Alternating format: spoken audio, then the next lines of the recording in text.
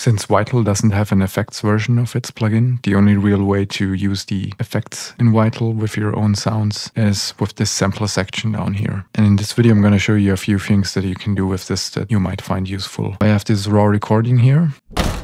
And before importing it into Vital, I'm going to cut it exactly the way I want it to be, because I can adjust the timing for the beginning of the sample in this sampler here. I'm also going to make it a bit shorter, like this. Then I can just crop this clip and import it. And now I can play it at its original pitch, increase the volume. So now one thing you can do with your samples is to add low end. This is quite easy and very useful. You can just typically use a sine wave. And now I'm going to use an LFO on the level of this. And I can adjust the shape to whatever sample I have in here. I'll set this to envelope mode. Let's just listen to the sine wave for now and play it at an appropriate pitch. So this is a nice low end bump. You could also use different waveforms if you wanted to have more high-end information, but for me the sine wave works well for this case. Also deactivates the repeat function down here. The next thing I like to do with this is adding transients, or transient punch rather, and this is mainly achieved by just creating a very short clicky sample. So again, you could use a sine wave here, or you could use any other waveform, depending on the sound you're going for. So I'm going to do pretty much the same thing here. I'm going to use LFO2 this time on the level of this. Again, set this to envelope mode. We can also play around with the tempo here, and then just make a really short clicky sound. Maybe increase the pitch for this one. And you can also use another LFO on the pitch. Now you just need to make sure to make this fit with the sampler you're using. And especially once we start adding the effects and we have this oscillator also run through the effects, we're gonna increase this effect quite a bit. But again, you can just play around with other waveforms. You can also just use the white noise here or the brown noise or whatever you want. And I would also deactivate the phase randomization just so we have the same sound every time with this. Now heading over to the effects section, I like using a compressor. This is very useful to add attack to your sounds, especially if you're using percussive sounds. Because this is quite heavy multiband compression, this is also going to increase the noise floor. So whatever recording you're using, in my case I have a lot of noise here at the end, I would just use another LFO and use this on the level of the sampler. So you can either cut the sample a bit more beforehand and import it again, or you can just use this LFO here on the level and adjust it.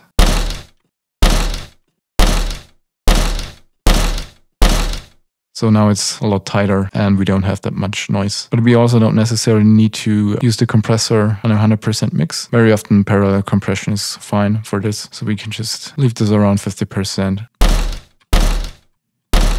We can also add a bit of distortion.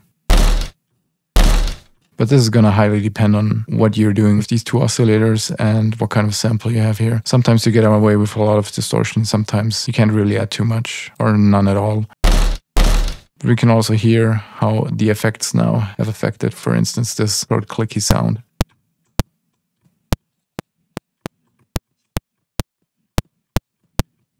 And also don't forget that if you don't want to run any of these through the effects, you can just set this to the direct out. Depending on what effects you're adding, you might not want to run the sine wave through all the effects and you just want to have it to the direct out, so you always have a clean low end from this. So now another thing is adding an EQ. I like to use another LFO in this just to boost some of the lows and some of the highs. So let's just put it on the gain as well. And now I just want to, again, sort of increase the attack of the sound. So I'm going to boost the highs and the lows. And then, depending on the setting of the LFO, I can decrease it once we reach the tail of the sound.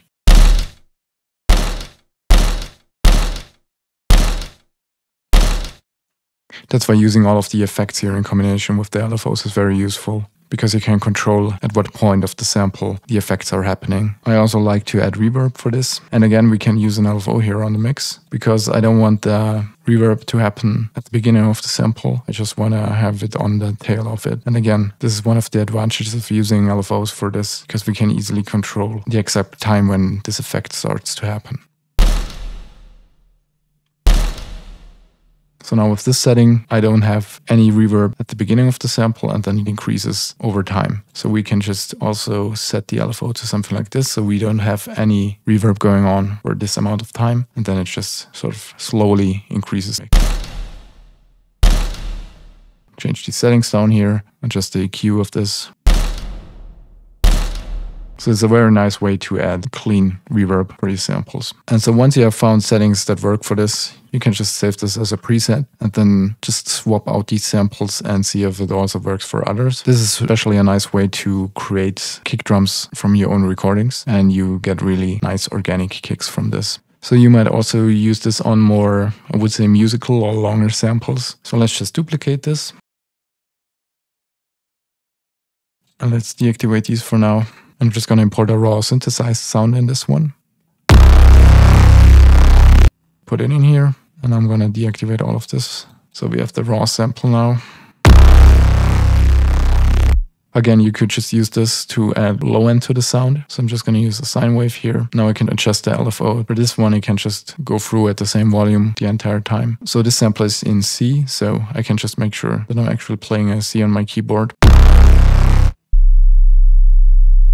Because this is a rather low note, we can use a different waveform. So we get a few more harmonics, like this. Now we can also add the other effects and see if maybe the settings that we had before work for this as well.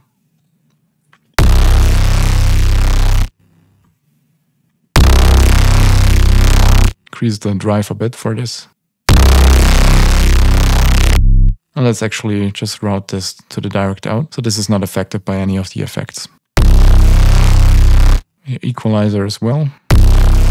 And we have a bit of movement here. We can actually just set it to trigger mode, so it continuously starts again.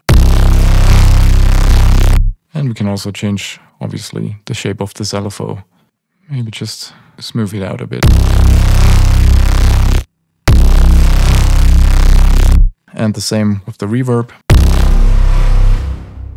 You probably don't want it like that. Make sure that we get the tail.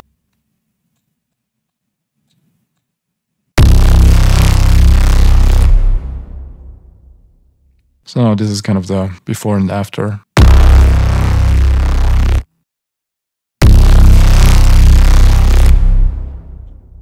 So even without the reverb, this sounds pretty nice. So we could just export it like this as sort of an enhanced version of the sound and then keep on processing it. And of course, you can also actually play this like you would in any other sampler here if you activate this. If you're using other oscillators, you have to adjust the pitch of them. So in this case, I'm just gonna pitch this down 3 octaves because the original pitch of the sample is going to be played as a C3. We need to make sure that this is not too high and it's still audible.